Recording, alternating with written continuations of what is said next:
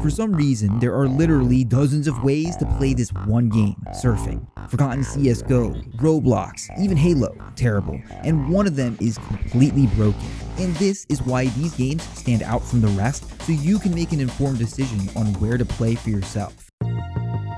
Well, number one, this is where you play if your computer is old enough to be in middle school. But before that, I should tell you the story. According to scholars, Reddit people, this is the first Counter-Strike game to feature surfing. Marion creates the first surf map in 2004, and the rest is history. But that also means it looks like hot doo-doo because it's from 2004. But the major upside of this is that you can play it on practically anything, even mobile, yes really. But what isn't sacrificed is the gameplay, because for whatever reason, movement hasn't changed that much since the first CS, and the surf feels really good despite being 20 years old, to the point where it is basically on par with the other titles. But what you might not know is that competition on this game has basically never stopped for decades. The original Counter-Strike has a serious and committed community. Speedrun.eu is a good one, and if you choose to surf here forever, surprisingly, you're not missing out on much. With multiple surfers, a dedicated surf timer, and hundreds of maps. The only difference is the bunny hopping. In all other titles, you can hold space while on flat surfaces to jump high.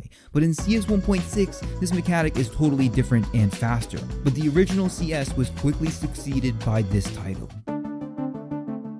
For many surfers, this is the creme de la creme, and if you've surfed at all, you probably know why. First is because of a specific server called KSF.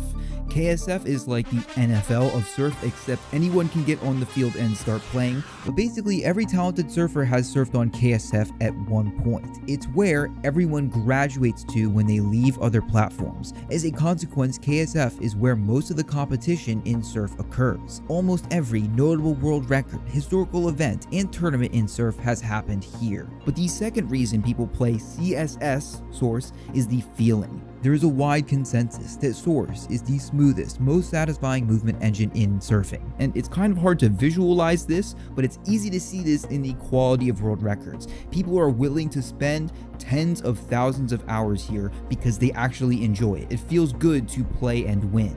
The only problem is server space. If you want to play KSF, you just go to this website linked below and click a server, but if you want access to the other ones, you need VIP, or access to a private server, which is why many are gravitating towards this platform. Now, CSGO is the most interesting platform because right now it doesn't exist for most players. Months ago, Valve moved CSGO to a beta branch of CS2, which means barely anyone has it downloaded. And then a month ago, they soft locked users out with a warning message, one that you can hack through by clicking more info and then closing the Steam overlay, and the result is hundreds of empty surf servers, which is sad, but also means that they are free to use. If you've ever wanted to try a specific map or explore new ones at your own pace, this is the time. On the other hand, CSGO Surf is now a series of disparate communities with very few players. Although some like Surf Heaven still have a decent amount, it's likely that this space will never recover unless Valve reopens the game on the Steam market, especially if advertised as a community space, which would be awesome. And it's not hard at all to find servers. Game Tracker still works, as well as the websites for major servers from CSGO. Heck, even I have a private server still running there. But if you're really having trouble, join my Discord and look through this channel at the top. And to understand why people still play this ancient title, we have to look at this. Now, unfortunately, CS2 is broken in a bunch of different ways, has barely any maps, and despite this, appears to be the single biggest game for surf. So firstly, CS2 has this glitch called a ramp bug that stops you randomly, but this has actually been somewhat fixed by a plugin called Ramp Fix. Doesn't work perfectly and is pretty terrible on ping, but this isn't the only problem. There is something else that people are now noticing. At high speeds, CS2 appears to jitter and lag in a really unsatisfying way, which sucks because in Surf you are always going fast. However, on some maps this doesn't appear to be as prevalent, and I don't remember this happening when CS2 released. But on top of this, CS2 is still missing many of the major plugins and features present in the older titles. Now, why is CS2 still so popular? Regardless of where you look, hundreds of players still surf there. Well, the answer is simple. It's connected to a giant pool of millions of players, and all the other titles are only connected by franchise, not functionally connected to the game.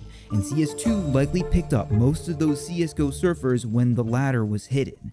However, in the future, the major upside of CS2 is likely to be the graphics. Compatibility with tools like Unreal and other modeling programs will not only improve aesthetics, but make mapping easier.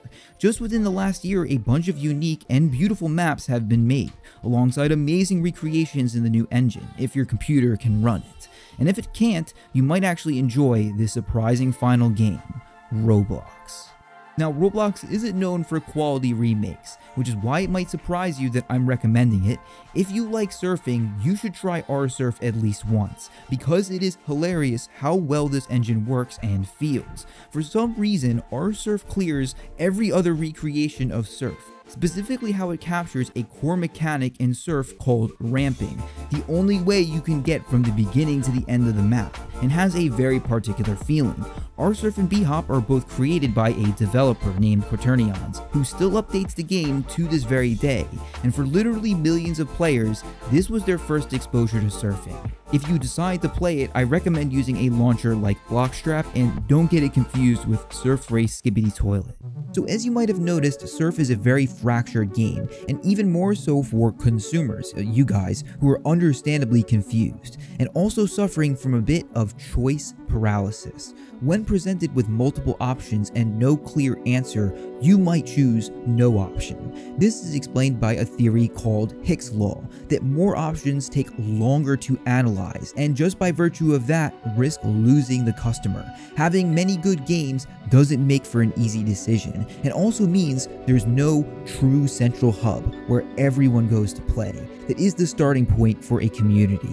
So, what is the final verdict? What game should you play based on who you are? Well, if you're looking to get serious about surfing in any official capacity, your main choice is KSF. You are way more likely to run into experienced surfers to watch who can give you advice, or others who are on the same path to surf stardom.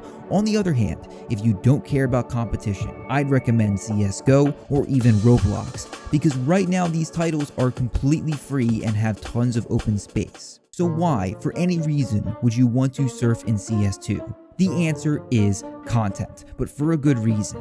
Because CS2 is attached to a large player base and interest is high, any videos, live streams, and content will simply perform better when they focus on CS2 Surf.